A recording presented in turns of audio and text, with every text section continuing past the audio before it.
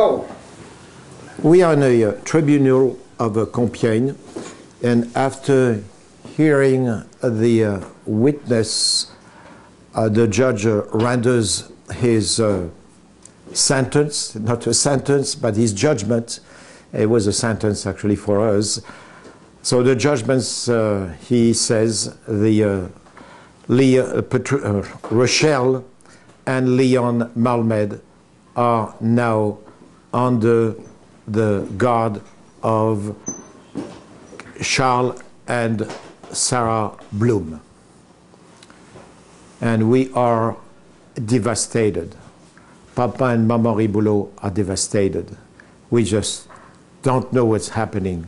It's been taken away first from our parents, then from our second parents, and being forced to go and live with people we don't know is horrible.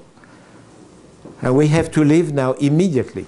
So we go back, we all go back to the house, and we pack whatever we can, and we are now driving in their van to Saint-Quentin.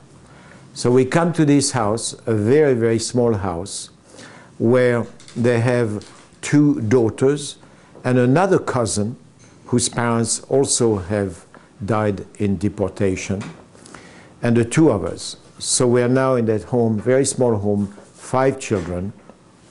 There's not enough bed, so I am actually I now forced to go and sleep in a bed that is very, very narrow in a closet with my cousin Salomon. For us starts another new life full of dread and full of anger for an unknown. Not knowing. Exactly. So I absolutely decided I will never talk to these people, and I never do, very rarely, just when it's absolutely necessary. So I start going to school, and my sister Rochelle does much better than I do. She's, I think, smarter than I am, and she says, well, we are here. Language is no problem. They mostly speak in Yiddish at home, and of course, when we don't want, they do not want us to understand, they speak in Polish. Okay. Yeah. They work on the open market, so they leave very early and they come back about 2 o'clock in the afternoon. It's a very hard life for them. It's a very hard life for all of us. And they really do not know, but they show no affection for us at all. It's, we are there. They feel it's probably their devoir, as we say in French. They have to do it because of our parents, it's family, but there is no affection in the family. And, obligation. Yeah, it's an obligation, yes, more of an obligation. Within a year, my uncle goes to America to see his sister, and he comes back and he says that Rochelle is going to be leaving for America. So my sister doesn't want to go without me. He says, I'm not going. And I said, I don't want my sister to leave because, but one thing after the other, my sister leaves for America within about a year. So 2 years after being there, she is forced to board the Queen Mary and leave for America. I was supposed to follow within a few months, and for a number of reasons, that it doesn't happen. My aunt, who lives in Brooklyn, doesn't have the room, doesn't have the money to guarantee that I will not be at the charge of the US government, whatever. It doesn't happen. So I give up really on coming to America, and within a year or two, I cannot take it anymore. As soon as she leaves, they didn't want me to go to school. beyond the first stage. And my sister actually had gotten some money from Papa and Maman Riboulot, and she had paid for my schooling, which was the senior high school. And I continued to go there, but when she leaves, I really, everything falls apart for me. And that's when I'm 14, I'm about 13 actually, and I start to smoke. And, we talked about smoking. Yeah, smoking, yeah. Yeah, right. I used to buy this pack of 5 cigarettes called Craven, English cigarettes, and I start to smoke, and I start to really go with bad company. I start to go and play football in bars and so on. I mean, just bad, bad, bad. This would be what year then? That was no, that was in already in 1946, about 1949. Oh. Yeah, 1949. Wow. Okay. Yes, yeah. And this is going on now for a year, and I said, I've got to get out. And I knew that it was not me. I knew that I was not on the right track and so on. And I asked them again to go back to Compiègne with Papa and Maman Riboulot. And I said, no, you will not go in a Goy's home. So you know what Goy is? Yeah, sure, okay. Non-Jew. A non-Jew, yes. No, no, no, no. And I said to myself, what can I do? So I got the idea of going and seeing the president of the Jewish organization of Saint-Quentin. His name is Mr. Zieberberg, a very, very nice person, very short, very, very nice person. And I only met him a few times, but every time I met him, that the way the few words that the few questions and so on, made me feel very comfortable with him. So I go and see him, and I explain my dilemma. And the last time I'd asked, that was like a week before, to go back to Compiègne, I said, no, and if you continue like this, we're going to put you in an orphanage.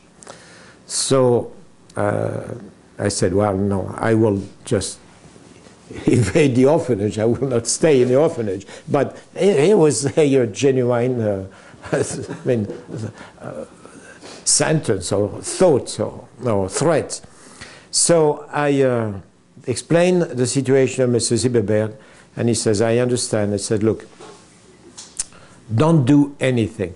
Because I told him that the alternative for me is just to just leave. I'm just going to leave. I'm not going to stay another year with this family. They hate me. I hate them. And we have been here almost 4 years, and I just cannot stay any longer. I want to go back to Compiègne. So so he says, don't do anything foolish, that I will talk. He was aware that your sister was, you were alone. Oh, yeah, yeah. Your sister yeah. was Oh, absolutely. No, we lived in a community of about, Saint-Quentin was about 30,000, 40,000 people, and the community maybe was 500 Jews or less, actually, a few hundred Jews. Everyone knew everything about every family. So he says, I will talk to our associate, to our organization, and just give me 1 week. Sure enough, within 1 week, my uncle and aunt are asked to attend a meeting, and they are being told, in not so many words, that the best thing to do is to let me go back to where I want. So he's now almost 14. He knows what he wants. You have had 4 years. You have done what you needed to do for his parents, and we want to say thank you for them. Yeah. But he's very unhappy, and he's just going to end up as a bad person. So that's it. So they came back home, and they told me that you can leave. Thank goodness. Yeah. Oh. Now. Yeah. So the next day I was on the train. Yeah. Okay. So I went back to Compiègne, And by that time, Did they know you were coming back? oh yeah, oh absolutely, Okay. yes, yeah, yeah. They Oh, knew, they knew everything that was going on. I They wrote, knew you were unhappy. I wrote to them every week. Yeah, I wrote a letter to them every week. Yes, religiously every week. That was That's my good too. religion to write to them. So so by that time, both of their sons actually had left home and they were married, and I had an excellent. I had an excellent relationship with them, and we were like brothers and sisters. Yes, with both of them. Nice. Yeah, they were always very, very nice, very supportive. They were just absolutely wonderful, wonderful people. The whole family was wonderful. It was not only the family that we lived, but it was the extended family, their sisters and brothers, their nephew, and so on. We were family always. There was absolutely no difference whatsoever. Isn't that wonderful? Yeah. Yes. Yes. We never felt that we were outsiders. We never felt that we were people that they supported. No. Like we did when we were in Saint-Quentin. So it was just a wonderful time. So it was very hard at the beginning in Compiègne to go back actually to the routine of studying and so on. But I was very lucky. You were alone and you were 14 years old. Yes, right. Wow. Yeah. I was very lucky. I had one a professor of mathematics, and for some reason, I don't know, he liked me or whatever, and he probably saw that I was not completely idiotic, and he helped me on, you know, in France, you don't go to school on Thursdays, and but you go to school on Saturdays. So every Thursdays, he would give me private lessons at no cost whatsoever. He was just a wonderful person, and so I started to really understand. Was he helping you with mathematics or English or No. I mean French? What was, I'm sorry, what was your question? What was he helping you with? Mathematics. That's what I thought. Yes, yes. Okay. He happened to be the principal actually of the school, but he was also a professor of mathematics, and I really had problems.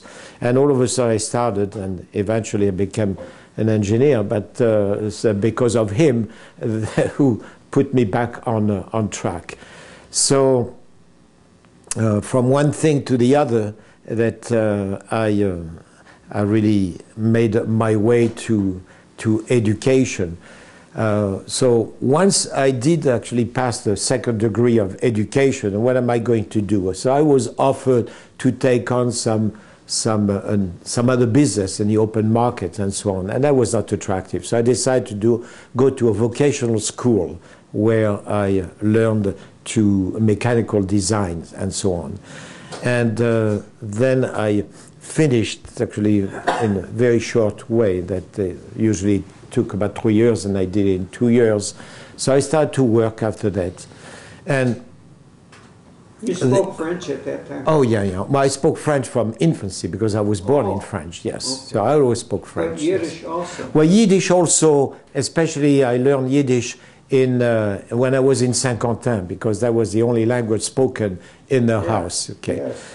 But I made all efforts not to speak in Yiddish with them. So my spoken Yiddish was just because I was so angry at them. I'm not going to give them any pleasure whatsoever, which was, again, not very smart on my part, but that's the way I felt at the time. And so I understood Yiddish. I still understand Yiddish, although I haven't really spoken heard Yiddish practically for 65 years. So it was quite 60 years. That was quite interesting life. So by that time that my sister and I corresponded actually by letters, no telephone. We never spoke on the telephone. Telephone was very expensive and we had no telephone at home. The only time you could telephone, you had to go to the post office, ask for a certain number and they directed you to a cabin and so on. So we never did. But we wrote to each other about once a month approximately. And I learned that she got married. In fact, she got married and then a year later she had tuberculosis, so in New York, and she had to be away from home for a year, an entire year. And she already had actually a child, by the way, 2 years after they were married. So it was a very difficult time for both her husband and her. And fortunately she survived that, and so she was there 13 years later. Oh, in the meantime, I did get, so I finished schools and engineering school and so on, but I did it actually as I worked, and I was married. Was married in 1961 with my first wife. And my sister came in, I think it was in 1963. Yes, in 1963. We hadn't seen each other for 13 years. Yeah. We had not spoken to each other in 13 years. I mean, we had written to each other. So it was really a very emotional reunion. And she came back. And she came back, yeah. Yes. So I had taken a month of vacation. So we went all over France for maybe 3 weeks, all over France with her, visiting family. And it was the first time I returned to see actually my uncle and aunt. And I still held a grudge against them. I don't do them, and for a long time now I don't, because I understand why they did this. And but I held a grudge for a long time to have separated us from the people we loved. Turns out that things worked out very well for everyone, and probably was a good might not be here talking to you today if we had never gone to Saint-Quentin in the first place. So it's interesting how life develops. So in hindsight. Yes.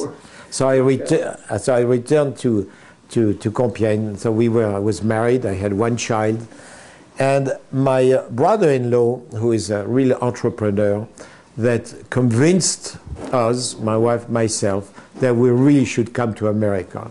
We'd do it for my sister and do it for ourselves.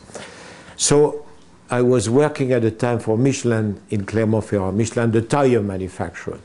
And I didn't care too much for that position because Michelin was a very large company, and it was kind of a prison when you were inside. They were so concerned about security and so on.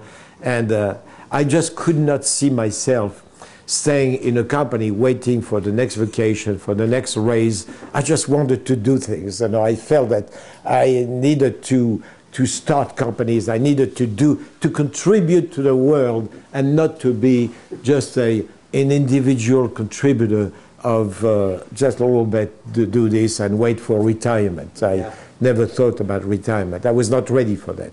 So we decided, and my wife was already pregnant actually with the second child, and we decided to leave. So we were very comfortable. I was in an engineer position. I had a car.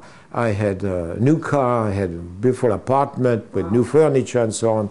It was a very difficult decision, but a good decision. So we emigrated. We came with the SS France on his second voyage across the Atlantic in February.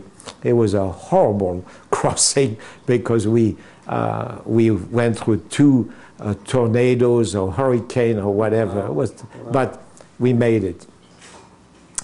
The first year in this country, so I came with about $500 in my pocket. And where did you land in America? We landed in New York. And we lived with my sister for about a month until we found an apartment. So we moved into Queens. My wife was still pregnant at the time. With one child. One child, yes. So we moved into a garden apartment in Queens. And I worked actually for my brother-in-law at the time. So it was very difficult. It was so many, and if I had only had $500, which really saved us, because if I had more money, we would have gone back. That it was no. It was disappointing. It was very disappointing. Wow. Yes. So many changes, so many things. My wife didn't speak a word of English. My English, I had 7 years of English in school, but it was really kind of very raw. Everything was difficult. Everything was difficult.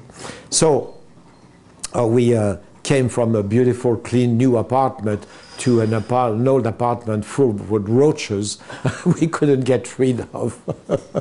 With a car that the battery I had to bring up every night because it would freeze and I couldn't start the car in the morning, so on and so forth. So, and after a year, we decided to go back for a trip and decide if we wanted to live, actually, we'd saved enough money to do that, in America or France. And we came back to France, and we definitely decided to go back to America and make our life there.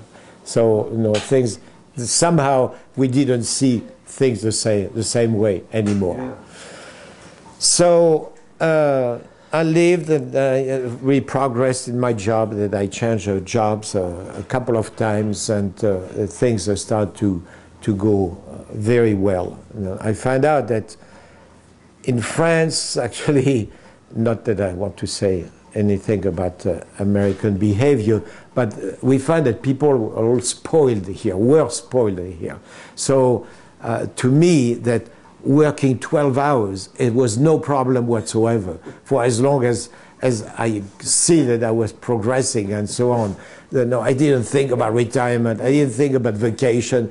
I just wanted to achieve something. I wanted to be, our company to be the best at everything. So of course that when you have such an attitude, you progress very quickly in companies. So at the age of 28, with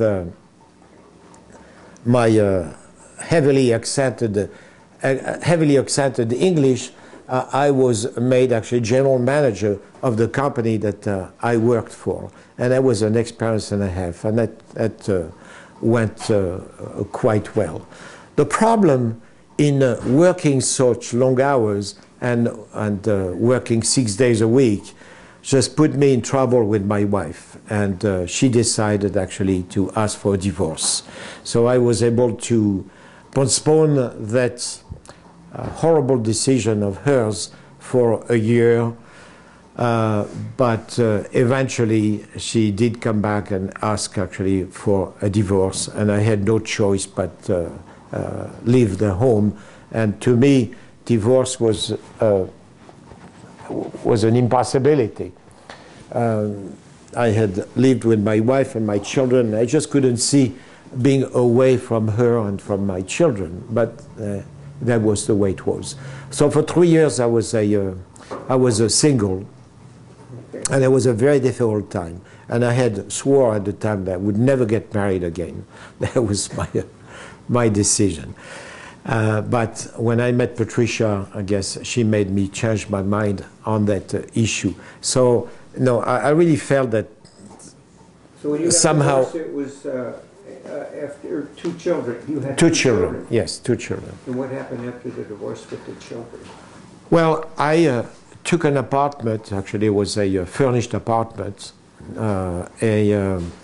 And I left everything in the house. I didn't want to disturb my children at all. So I left the house. I left my wife with everything else. And so I just had my car, and I lived in a furnished apartment, and very close, so that they would come and spend all weekends with me. Okay. Yeah, and vacation time and so on. So I really felt that something was wrong here. I had lost my parents. I had lost my second parents. I was put with people who I didn't like. Then I moved to America, and I lost my wife again. I said, wow, no, so many things happening. But things changed when I met Patricia. My children got along very well with her. Where did you meet her? Well, I met her on Long Island. I had met this doctor, pediatrician on Long Island. He was taking care of our children, and he happened to be French. And he also, after the war, his parents had moved to Venezuela, so for a number of years, and he became actually a doctor in France, and he was a doctor in Venezuela. And he was, he spoke Spanish as well. And my wife was a nurse at a hospital in the pediatric department. And so he would come to the hospital whenever he had actually his children patient there, which was almost every day or several times a week. And he was able to speak Spanish with her because my wife actually was born, Patricia, was born in Colombia. Oh. And she moved to the United States at the age of 6. So when he found out that she was also single after a divorce, and that he says, "Oh, you've got to meet my friend." So reluctantly, she gave him her telephone number, and we talked on the telephone. And you know, I'm not really a big talker on the telephone, but we talked for about an hour. So yeah, there was a connection there. And we had made a date actually for 2 weeks down the road. Well, in between there was a Saturday where Maurice had a son who was 3, and he had invited me to the wedding, not to the wedding, but to the birthday celebration. And so there was a beautiful, I think it was a July day, a beautiful day, and everyone was in the backyard around the pool. Keep going. Please continue. It was in the backyard. They were in the backyard around the pool, and somehow I went to the kitchen to get a glass of water because they only had soda, and I just tried to stay away from soda even then. And there was no one in the kitchen, and the doorbell rang. So I looked around, and there's no one there, so I go and open the door, and here is this absolutely beautiful, beautiful person out there holding a 3-year-old child, boy, and she is dressed in white with white stockings and white shoes and a white coif and so white smock, blouse and so on. And I thought that she was the governess of a kid who was a family, was in an affluent area. So we look at each other and we don't say anything, some reason, you know.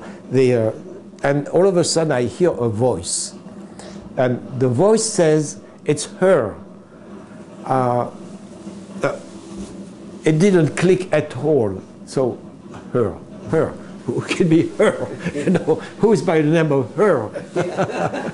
So I turn around, and it is my friend, Maurice, Dr. Maurice Gansberger, who tells me it's her. So, say, "Patricia, you talk to her." She actually was not coming to the party, but her son had been invited to the party because they were about the same age as his son. So we talked a little bit, and I said, "Well, are you still on actually for that date?" So he said yes, and then we just met on that Wednesday, which was after that Saturday. That's how we met. Yeah. Okay. There are more interesting things in the book that you will hopefully read soon. Okay. But you had mentioned, asked about lifelong contact with the people that saved you. Yeah, that is a very important issue. Yeah. Very contrary to that, what our neighbor had predicted, that the war would end and we would never see us again. Totally different. That we of course, I lived with them until I went into the Air Force. At the age of 20, I went to the Air Force for 2.5 years. And, but I was still, of course, you know, within the household to speak of. So after that, I did get married, and we would see them several times a week. I moved actually to the center of France, and we would come back at least once or twice a year. We moved to the States, and they were disappointed that I moved away. There's no question about it at first, and they said, well, I hope that you're doing the right thing. So immediately after I moved to the States, I wrote to them, and I didn't get any response for, oh, at least 2 months, actually. But I kept writing. Every week I wrote a letter. And we still, actually, the telephone was really not used in those days for international calls. And eventually, after about 2 months, I got a letter from Papa Henri, and a very nice letter. And then about every 2 or 3 weeks, we would correspond. And they were just amazing with correspond. So I went back almost every year. And then, as my position in the industry just was elevated, I was responsible for international business development, sales, marketing, and so on. So I went to see them about 2 or 3 times a year. And I always spent 2 or 3 days with them. We brought them, my sister and I brought them to the States twice. We also had them, we also brought them to Jerusalem, to Yad Vashem, so where they received the medal of the just, the righteous just. So there was a ceremony in Paris at the Israeli consulate, and also a whole ceremony lasted like 2 days in Jerusalem at the Yad Vashem Museum. It was very, very good. And I do have actually a video of it, which I will send to you, a copy.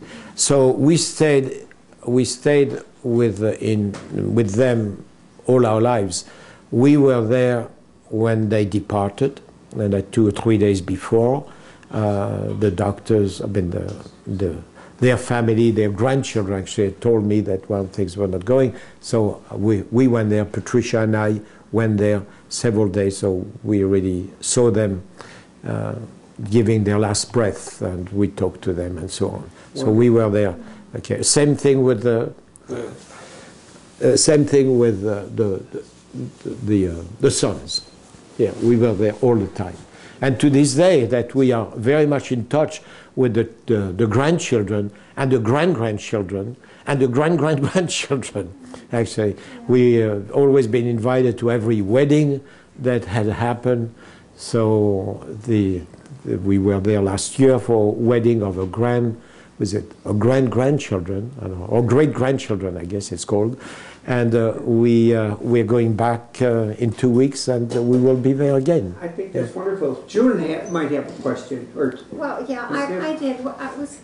So I mean, you can talk about it, but I want to tell me a little bit about your biking. Bob, Go ahead. I think I was going to put a little snack out. Oh. So when? maybe Afterwards. Well, yeah. I mean, you were. Afterwards, we're almost through. No, when he's finished. Okay, thank you. We're almost through. I was curious about. Did you have? I mean, growing up, you had such tension. Growing up as a very small child, and although you talked about some of it with the fear of the Germans and the Nazis, I just wondered did that have some kind of a lifelong... Come over here, get over here so he can face the right some way. kind of a lifelong effect on you, on your psyche of those early years of such... I hope not. Yeah. But what I believe it did, it does. In fact, everyone has some kind of experience in life, and that is going to change their ways of thinking, of doing things, of talking to other people, and so on. In fact, when I wrote the book in French, that I start to write a book in English, and then I find this wonderful person who is a writer, is also a professor of literature in France, and she agreed actually to be my editor. And so the purpose of writing the book was just to talk about the war era. And she said, you know, Leon, that it would be, people would be very interested in exactly what you say. What happened to you? How did it change you? What did it do to you? Because people will think that you should have become a delinquent. You should be in jail. You should become very angry at people. It should have really made you a different person. Okay. Hopefully it did not. Is that to this day that I like to laugh, I like humor, and so on. So when I give a presentation, a talk to schools, to church, to synagogue, to adults, whatever, they are almost more interested in what happens to me after the war, and because of the war, and because of the events, and because of what I have gone through, which is quite interesting. Yeah. Then I continue to write, and the book actually ends almost to this day. To this day. So did it change me? It changed me in a way. Oh, I'm sorry.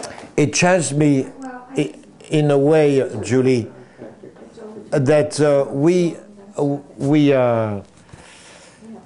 to me, the bad things, I try to see things with the degree of importance that, and I see people complaining about this or this or this, and to me it is not important. You know, what is important? It is important is your wife, your spouse, your family, your children, your health, and everything else is that can be taken care of. Problems that can be dealt with, that are dealt with. There is a solution. There is no solution to, many times there is a solution to health, but there is no solution to death. And that's really what you have to... Attitude summary, I mean, of your... So it's a question of attitude, right. Yes, okay. You can choose to be unhappy all your life, because there is always something that will make you unhappy, or you can choose to distinguish, to be happy, right? You can be happy, but in truth, you cannot be happy all your life. That it is not human to be happy all the time unless you fake it. And we come to an age where you don't fake things anymore.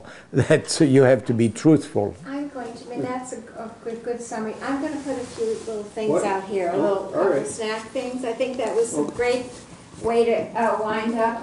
We're not. I just wanted to ask you one more thing. I know that this will be edited. Yes, and we'll pick out I just need things. to go to the bathroom. Well, you got to go back. Okay, let's start it off. Would you mind? Yes, just, okay. Ready? I would like to go back to one area that question that's often asked is that did you ever feel anti-Semitism? When I was in France, in Compiègne, I cannot say I did.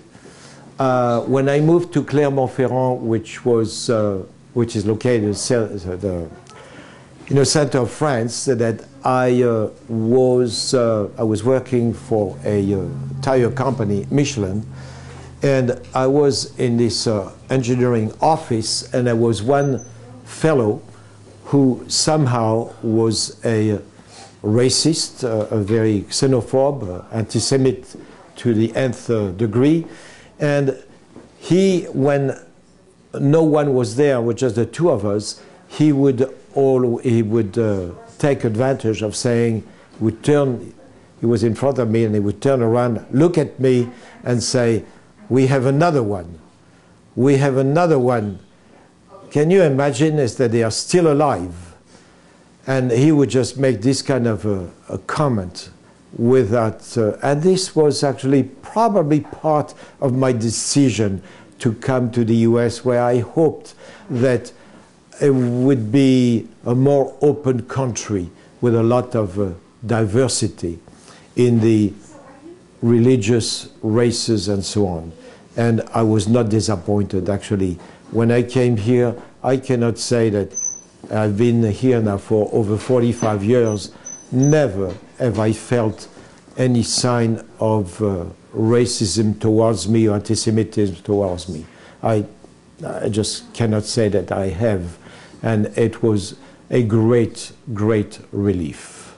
Well, that is so good to hear. Yeah. And I have heard that from Yeah. many survivors. That Yes. And I have lived in 3 places in the States. I've lived in New York for 18 years. I've lived for about 2 years in Colorado. And I have lived in California since 1982. When I came to California, that was the first time in my life that I felt I was home. Yeah, it was really the first time that I felt I was home. Everything, and now it's been over 30 years, and I still feel the same way. That's wonderful. That I travel quite a bit. We still travel. I traveled for business. I still travel for pleasure.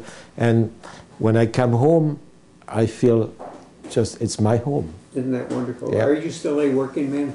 No, no. I retired actually from a high-tech industry. The name of company I retired is SanDisk, a company that manufactures the flash card. Oh. Yeah. So 11 years ago. And since then, I've been enjoying life to its best. That my hobbies are biking is my first hobby. I love sailing. I love golfing. In fact, when I retired, I thought I would become a good golfer. I never did, so still golf once in a while. But I've taken on biking. How did I get into biking? It's quite interesting. When I retired, we decided to move into a golf community, so I could golf about 3, 4, 5 times a week, and that became too much. Actually, it became really too much. So I didn't say I have to find something else, but a friend of mine whom I was golfing with was in biking, and he says, "Oh, you've got to come and bike with us." But I could see all these guys dressed up in biking shorts and so on. I was really intimidated. So finally, he convinced me, and I cleaned up an old steel bike that I had in my garage. And one day, I decided to join them. Well, I couldn't go up a high-speed bump, so. They lent me actually a newer bicycle, and I started to get into it, and I think I became better than all of them. And today that I do bike quite a bit. At the time I biked like 5,000 miles a year. Okay. So I participate in events of 1 week biking.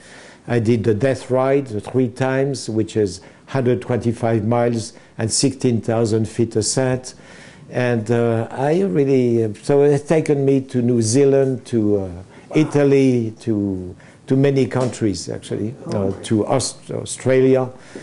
That is, and so yeah, so I do play some golf, not too often. I do biking about three times a week, and I sail in the summertime.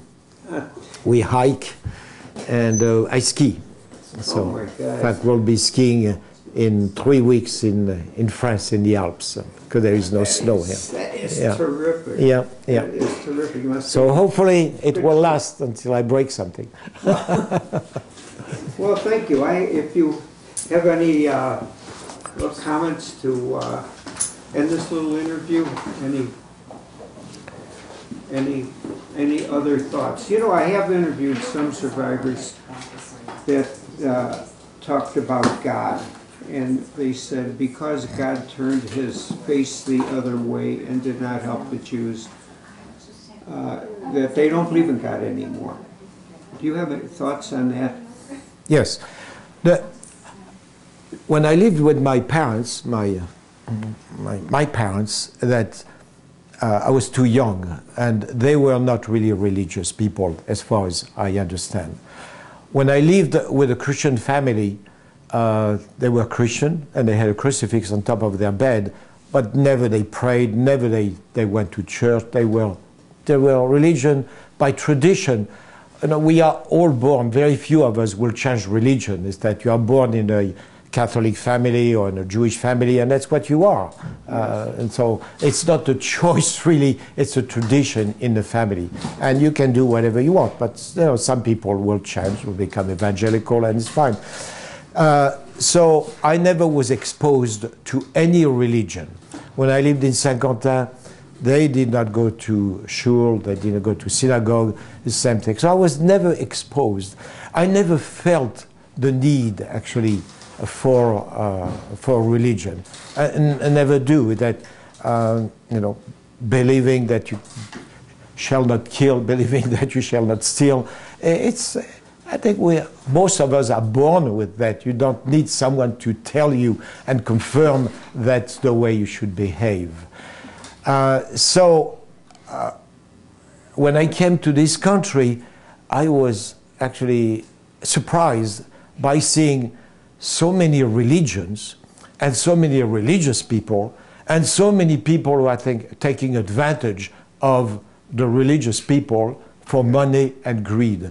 So today I would say I am an agnostic. Yeah. I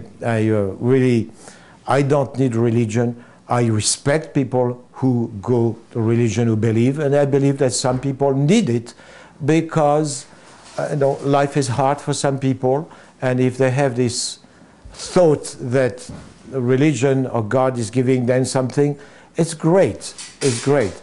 Now, I'm a scientist, I'm an engineer, and to me that is no miracle. That when I see what religion has done to the world in the last 2,000 years, it's nothing to brag about it. And to this day, religion to me divides people when their job should be to bring people together.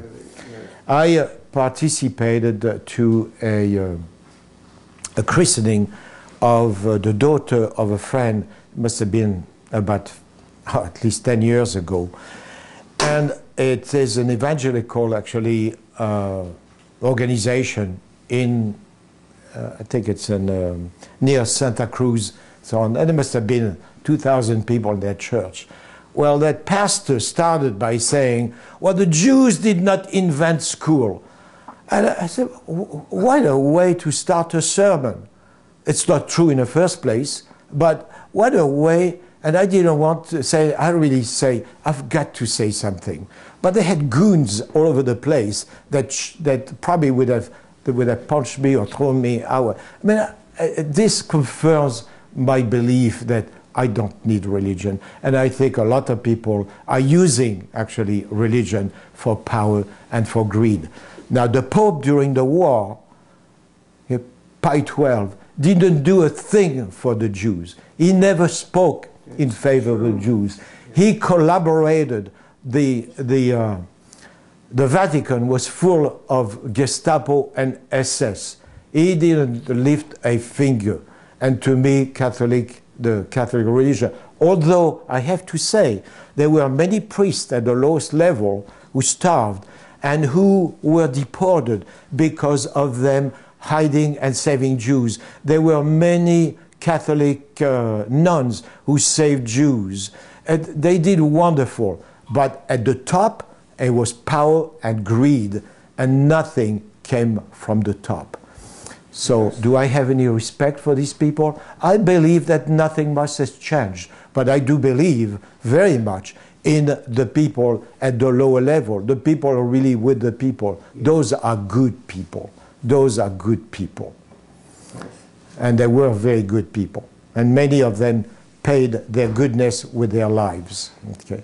So when I see people, and I believe actually that religion probably contributed to so many Jews being deported and killed and murdered, because they went there and said, God will save me. Well, God did not save them. The only way they could be saved is themselves, in believing in themselves instead of believing in a higher power. So when I do something, when I want to achieve something, when I want to go up a mountain that I think is impossible with my bike, I say, well, God is going to help me. No, there's only one person going to help me, and it's going to be me. It is so interesting to hear your point of view, because so many people I've interviewed, it raised a question in my mind. How can some of the people say, I lived because I believe in God, and God saved me? Others say, I don't believe in God. I lost my family, etc., my entire family. I was the only one that survived, and I survived because I believe in God. I find it so strange that people would say I that. think it's very selfish to think that way. No, what is this person so good and so particular that only God would have chosen to save him while he killed his parents and his family and his children and so on? I have a cousin who was 3.5 years old. He was just a wonderful person. Charlot was his name. He was taken, and it is possible that he survived the transport, probably not. But at 3.5 years old, what was wrong that God would not protect him while he protected us? No, I just cannot believe, and it's good that people believe in it. If they feel that way, it's fine. But I certainly do not see it. I do not need it, and I've never needed it, and I'm very perfectly happy. I believe that we are here on earth. It would be nice one day to find out how we all came to live, and that's why I'm an agnostic. I'm always open to discoveries. I thank you so much for your opinion. I'm so sorry to be so. Your interview. I'm so sorry to be so open with that subject, but That is very important. Well, it happens to be very important to me. okay. In interviewing so many survivors, to hear their different points of view. And I hope I do thank you. I do not offend anyone who is going to view this. I have